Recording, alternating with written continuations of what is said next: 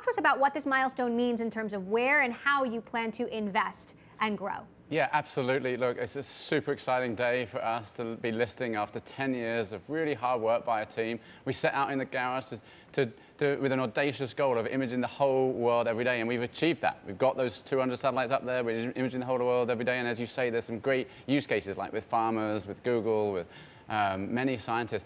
Where we're going is that this gives us the capital to invest into software, to add analytics, to pull out information from the images, as well as sales and marketing to go after the huge market opportunity we see. Look, this is really just the tip of the iceberg of Planet's potential, and so this gives us the capital to go after the rest of that.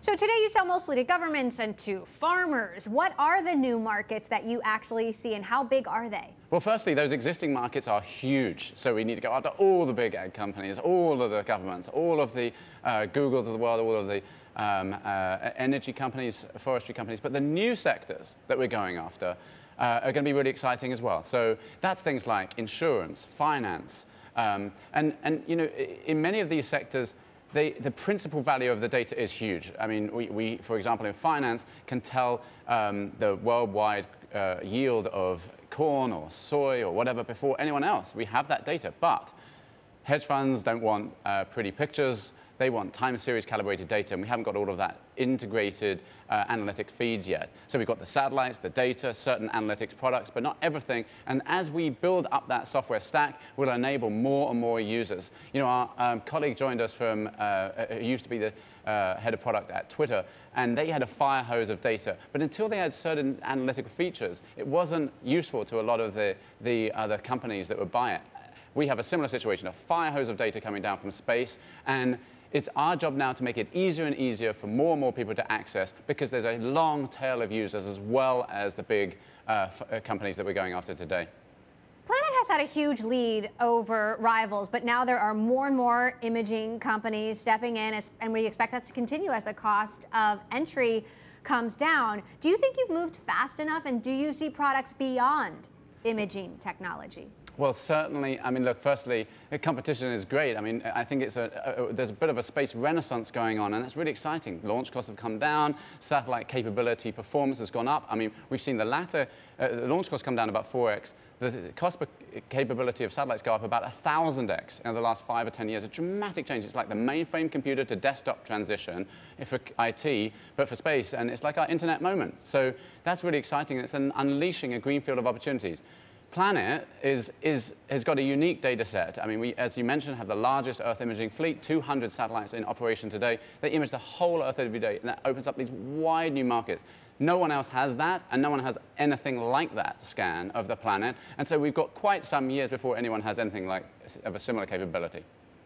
Now, Planet started off more like a nonprofit focused on environmental issues. Talk to us about the evolution to now a publicly traded company. Why did you decide that was the best and most, you know, opportunistic route? Well, actually, we've always tried to serve both businesses and nonprofits and scientists and NGOs all the same. And look, the good thing about Planet is that our business model and our goal and mission of impacting the world are completely aligned. Even when we sell to farmers, that's making the crop yield more efficient, and that's stopping stopping deforestation. The main source of deforestation is agricultural lands being expanded into forested territories. So making agriculture more efficient does a good thing for the planet. So our mainstay business does good things for the planet, but also when we work with NGOs to, say, map the world's coral reefs like we did last year, and then help create marine protected areas around them, that's, of course, the direct impact project as well. But they're both sort of at the same time happening through our core business. That's why we're actually really excited to be going public as a public benefit corporation, which actually makes it the duty of the directors to care about the mission, which is basically about using space to help life on Earth, as well as shareholder and other stakeholder value. And so we're one of an early set of companies that are using this new form of a public benefit corporation as we go public.